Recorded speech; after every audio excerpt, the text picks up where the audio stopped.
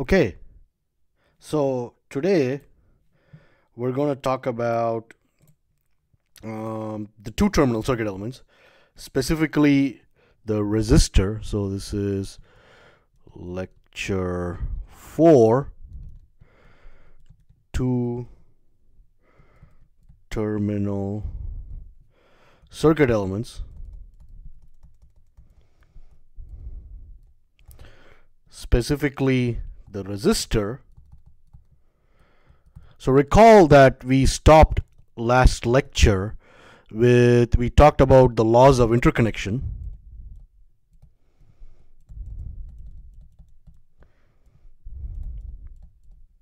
And the fact that we have 4 ideal, let's see, I need to delete this. So for ideal two-terminal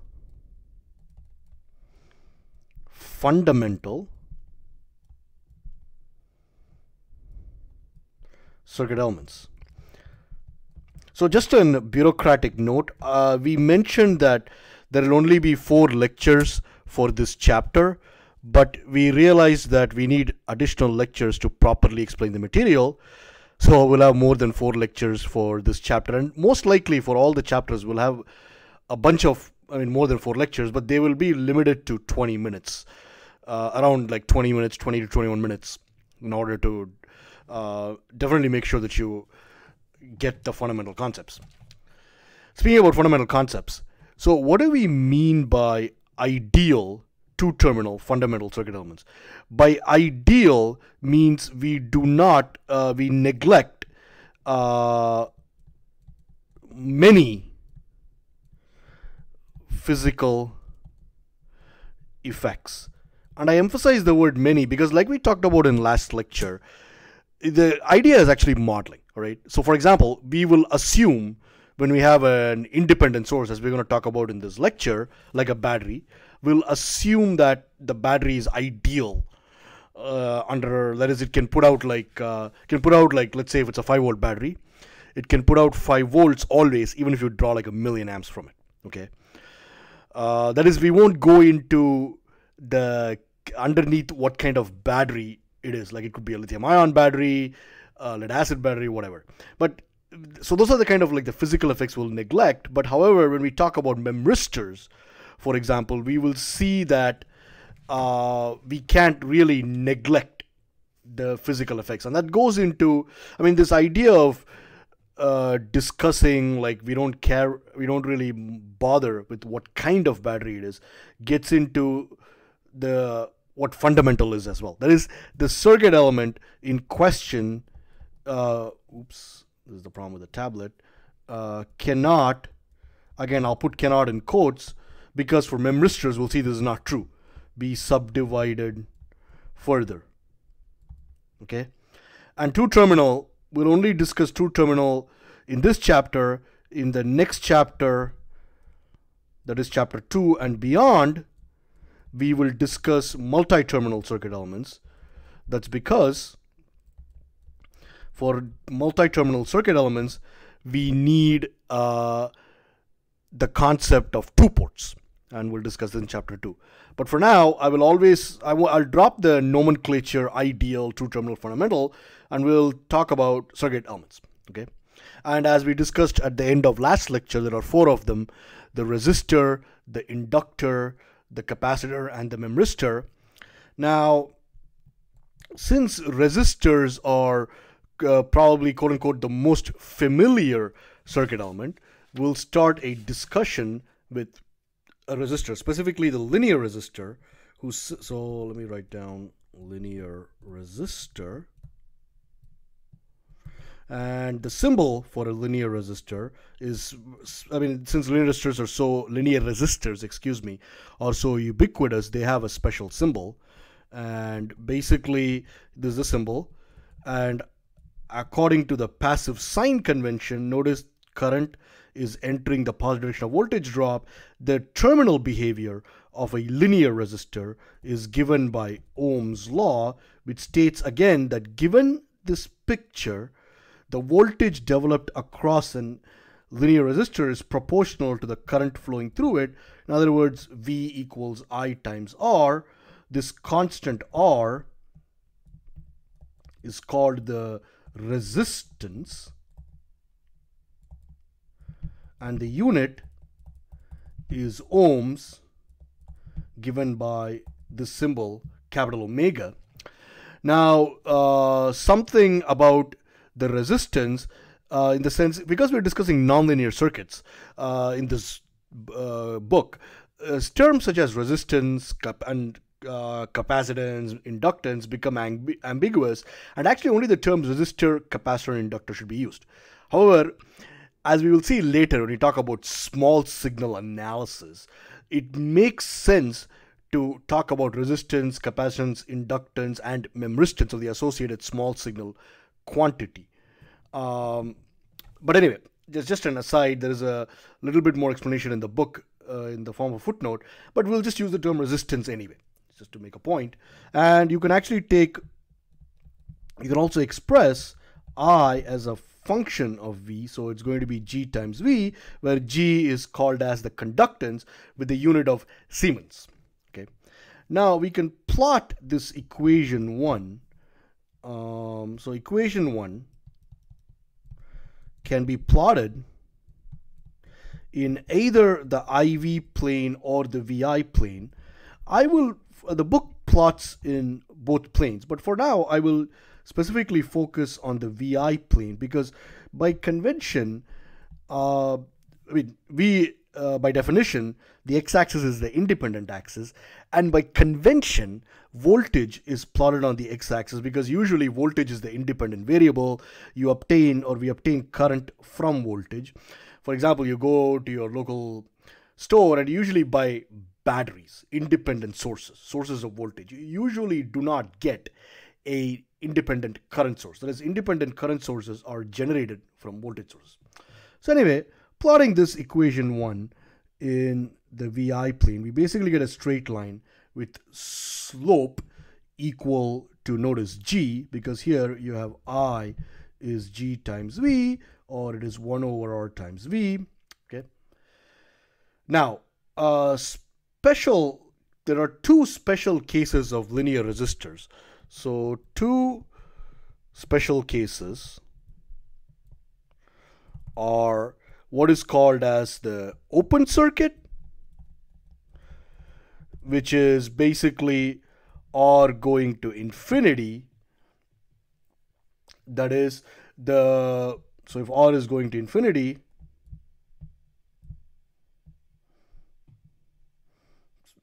so the current is identically 0. Oops. Sorry. Yeah. So open circuit R going to infinity. In other words, that's where I was getting confused, because I plotted this the wrong. So let me just delete this, because that's incorrect. Because that is whoops. This is the problem with these tablets. So G going to 0, okay. In other words, the current flowing through an open circuit is 0 irrespective of the voltage across the resistor. So that's the symbol for an open circuit. So I equals 0, V can be anything, and the dual of this is the so-called short circuit, where the resistance goes to 0. Okay. So in other words, you have the conductance going to infinity,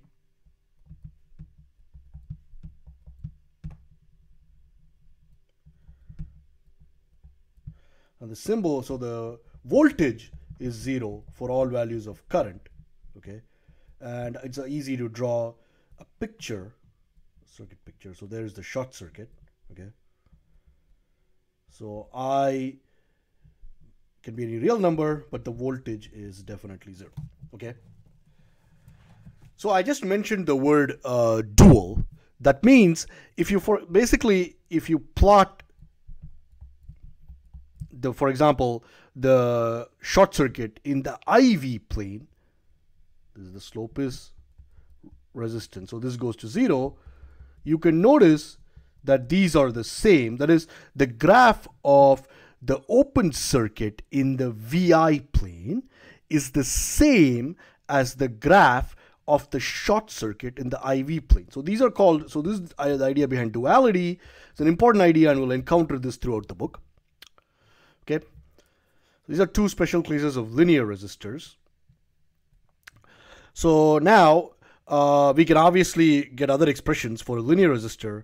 That is the power associated. The passive sign convention is, power is V times I, but I is equal to VR. So, or V equals IR. I'm sorry, I can't believe I said that. In other words, you can say, for example, power is I squared R. And I boxed this because, in other words, the power delivered to a linear resistor is always non-negative. It's important if R is greater than or equal to 0. That is, passive resistors always absorb energy from the remainder of the circuit. Now you might ask, what are we going to do? When do we get negative R? That is, so in other words, if R is negative, we will call it an active resistor. Means the resistor is active, and these will turn out to be important components, for example, in oscillators, as we will encounter later in the book. So although you're probably familiar with the linear passive resistor, linear active resistors are perhaps new to some of you. Again, they're one of the basic circuit elements in the design of negative resistance oscillators. And we'll show how to synthesize piecewise linear negative resistors. So we will synthesize PWL, and this is an important acronym, piecewise linear, and we'll encounter piecewise linearity later in this lecture actually. So we'll synthesize piecewise linear negative resistors using operational amplifiers or op amps in chapter 2. Okay, and again, so we've just I mentioned active resistors. So now let's move on and actually talk about nonlinear resistors. So in keeping up with the theme of this book, we'll only discuss linear resistors as special cases of nonlinear resistors whose symbol is given like so. I plus or minus V. So in other words, a nonlinear resistor, the symbol is in the book. We'll just say that a nonlinear resistor satisfies a relation between V and I. Now, we note that this symbol here is actually asymmetrical, so there's N subscript R. So we can avoid actually drawing the polarity signs besides the symbol as long as we agree that the darkened edge is the negative terminal, point number 1, and point number 2 is current or the appropriate variable, let's say charge, enters the positive or the non-darkened terminal. So in other words, we will usually not specify the polarities unless absolutely necessary. Now, perhaps the most popular nonlinear resistor model is the PN junction diode. This element is so important that it has its own special symbol like so, I plus or minus V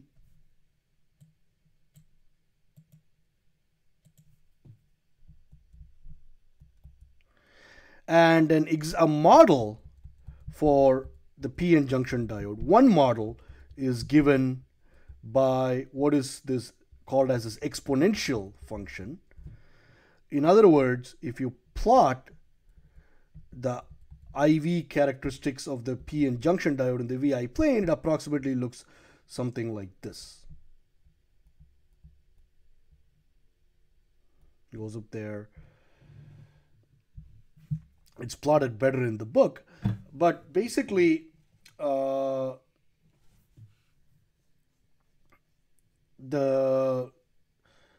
diode conducts when, or it acts like a short circuit when the voltage across the diode is positive, and it actually turns off like this point here, negative IS. The saturation current here is extremely small. But we'll talk more about diodes throughout the book. But one of the things is, looking at this equation here and the graph, we see that given any voltage, we can the current I is uniquely specified. Such nonlinear resistors are called voltage controlled nonlinear resistors. By contrast, when the voltage is a single valued function of the current, we have a current controlled nonlinear resistor. And there are other terminologies such as bilateral resistors, which are discussed in the book. And as usual, you should be reading through the appropriate section in the book. Now, another important point is that this equation, although is a good model for the diode at low frequencies, we need to use additional circuit elements like capacitors, inductors, and linear resistors to model the device at different conditions, for example, at higher frequencies. A very important physical property of the diode, namely the charge storage effect in the base, is modeled by memristors. And we'll discuss memristors later, in this chapter. Now, I want to get into the idea behind piecewise linear modeling of resistors in the remaining time, and I actually want to do this by solving a problem. Okay, so for example, suppose I'm given a piecewise linear IV characteristic like so. So there's a particular IV characteristic, and again, I mentioned that we will learn how to synthesize these piecewise linear characteristics in chapter 2.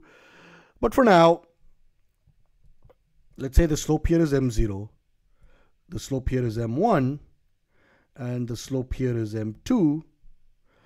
Let me delete this. Actually, let me leave it in there.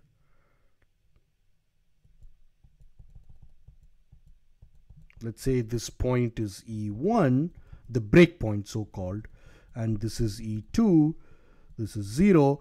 Obviously, E1 is negative. There is a very, very nice general formula for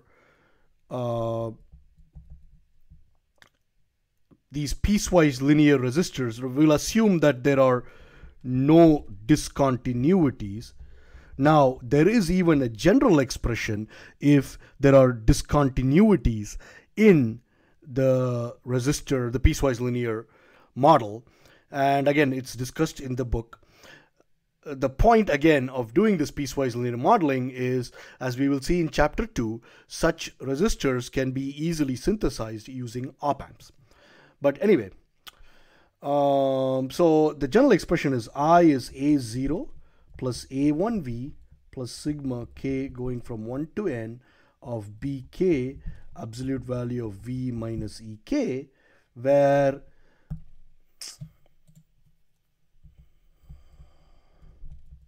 E1 is less than E2 is dot dot dot less than En, and so these are the so-called breakpoint voltages.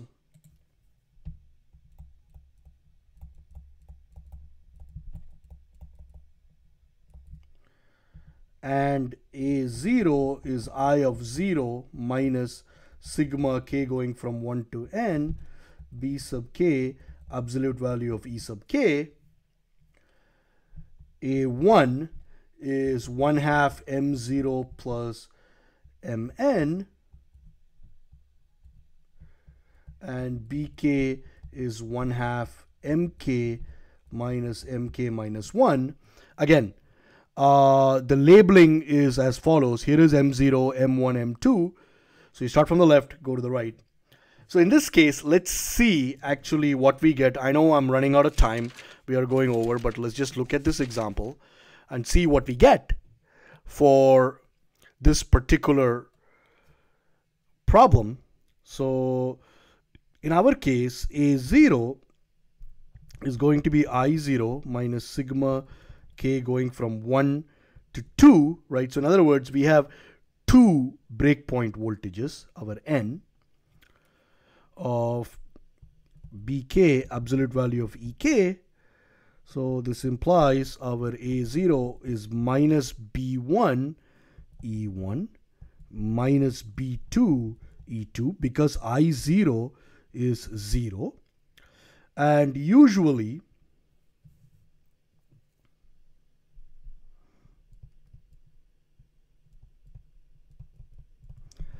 we will assume that E1 equals E2 equals BP. So that is, these two voltages are equal in magnitude.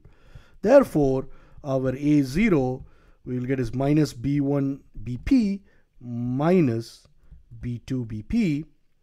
Let's box that, correct?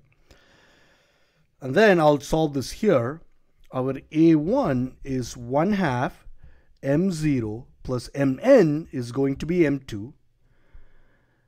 And let us assume from this picture that M0 equals M2 equals M. I mean, I've drawn it in such a way, yes, that the slopes here are equal. Therefore, our A1 is going to be 1 half of 2M, which implies our A1 is going to be M. Okay. Now, what are our B1s and B2 going to be like? So B1 is going to be 1 half M1 minus M0, correct? And B2 is going to be 1 half M2 minus M1. But I have assumed that M0 and M2 are the same, correct? So in other words, you will get, this implies that B1 equals 1 half M1 minus M, and B2 is 1 half M minus M1, which implies B2 is negative B1. Let's call this B, correct? So, and then let's define B as 1 half M1 minus M. Okay. Hence, what we have, therefore, our A0 is minus B1 minus B2 E2. But in other words, your A0 now is minus BP, correct? Plus BP, because these are negatives of each other. In other words, our A0 is 0. Okay. So my point again is, sorry, I went a little bit like 4 minutes over. My point again is this piecewise linear model has a very elegant expression in terms of absolute values. Our A0 is 0.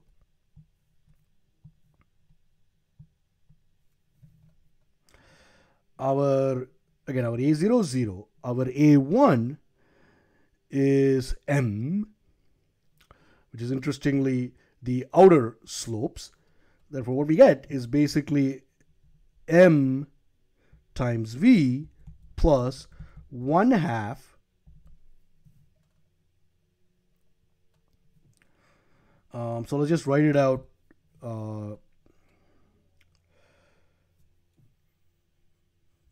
Let's see. Let's just write this out cleanly because got to be careful of the signs. So it's going to be B1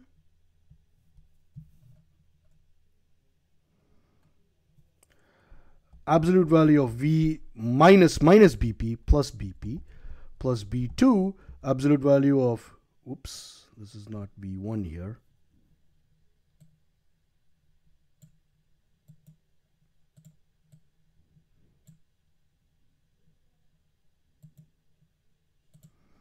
V plus BP, absolute value of V minus BP.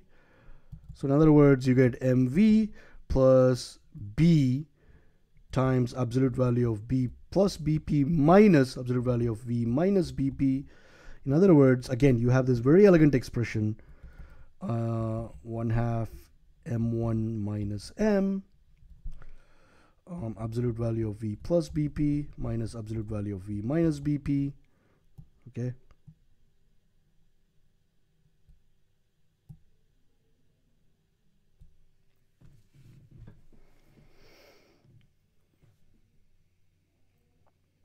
Yeah.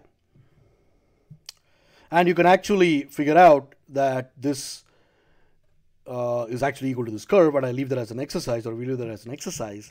Again, sorry we went over almost 6 minutes, but it is very important that you understand this expression. And as usual, if you have any questions, please post on the online forums or even in the comments section of this video on YouTube. And that's about it for now for resistors. We'll have much more to say about resistors, multi-terminal nonlinear resistors throughout the book. So next time, where we will start out with is actually inductors and capacitors. There is again much more information in the chapter, in the particular section on the chapter on resistors, which we encourage you to read, including independent and dependent source modeling using resistors. But again, we'll see you next time, where we'll start with inductors and capacitors, and hopefully we won't go over the 20 minutes. All right, see you next time.